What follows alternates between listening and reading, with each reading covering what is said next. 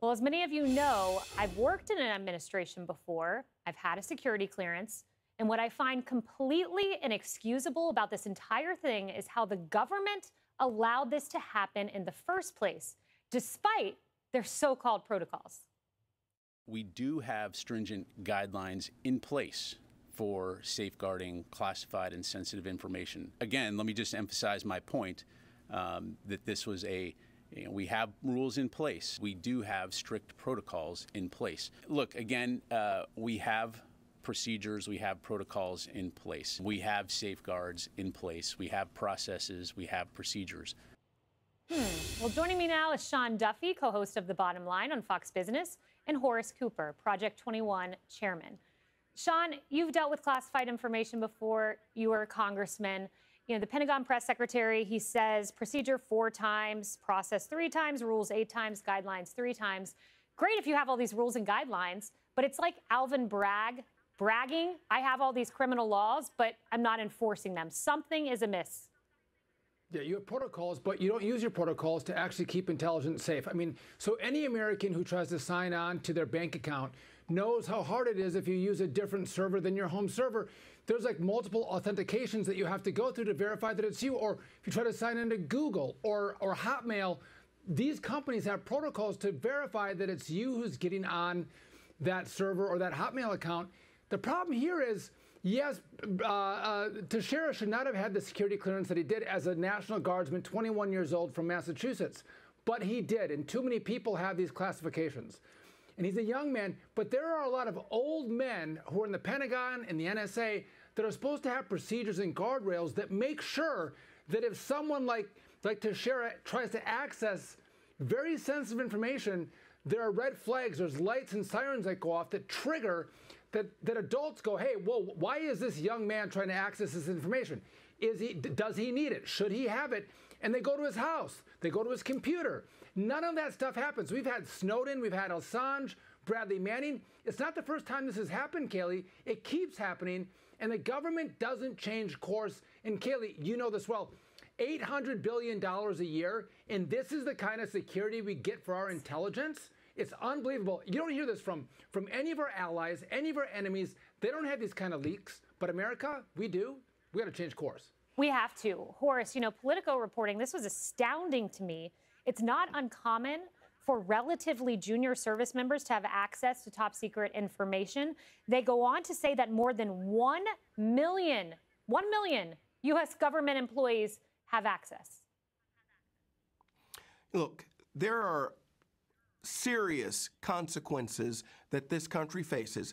We live in an extremely dangerous world, and we are probably the most attractive jewel on the planet, and it's essential that we have intelligence agencies operating to make sure that we Americans are kept safe and this crown jewel is protected. When I worked in the Bush administration in public diplomacy, I too had a security clearance, and I made absolutely sure that the information that I had access to, the conversations that I had, remained exclusively either here or simply reported back to the appropriate parties. Never would I have thought about sharing, whether it was on a game site or at a cocktail party. Nothing of the sort. And yet, since we can't have people operate with self-restraint, self-control, what we need is an administration that recognizes how serious this is. And I started off by pointing out that this is a real threat. Our administration is far more interested in figuring out whether traditional Catholics or conservative Catholics are in somehow a threat to the country rather than staying focused like a laser on the actual issues that we need. The Gang of 8 in the Capitol need to come forward immediately and demand that there be a representation made by this administration explaining what has occurred. Yeah, no We're doubt. jeopardizing in many ways our relationships based on what has happened here in such a casual way by this administration that's lost its focus. Horace, you describe it so well. You know, I remember you didn't deal with classified information a lot in your capacity as press secretary, in my capacity, I should say. However, I remember receiving the presidential daily brief. I got to observe it. There was a pertinent news story. And you're right. I mean, I had to go into this room. Someone had to come in. They had to essentially present the information. There were so many safeguards and procedures, which is why it's so hard to comprehend how this happened. Sean, I want to get this in. The former press secretary, Jen Psaki, had some thoughts on the Discord leaks. She downplayed it, much like her former boss. Watch.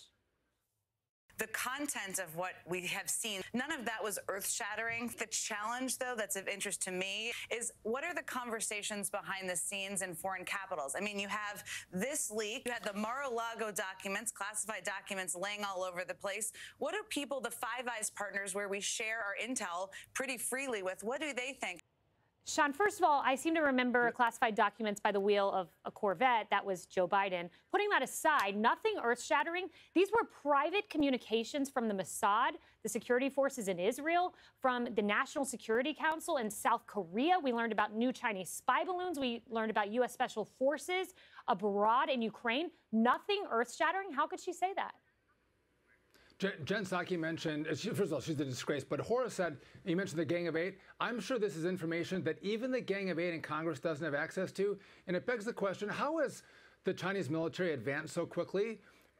They steal the billions of dollars that we invest in planes, in ships, in missiles.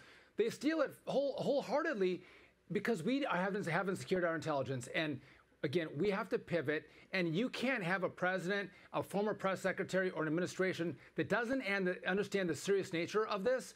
And again, I think the Congress is going to come hard on this administration, both Republicans and Democrats. This is not about a set of documents you might have in your basement at Mar-a-Lago or by your car in your garage. This is the most classified information this government has, and it was leaked. Not Bradley Manning, but Teixeira should never have it. You should have a small group, maybe 100 people have access to it, but not 1 million, as Horace Cooper just mentioned. Well, Sean and Horace, thank you very much.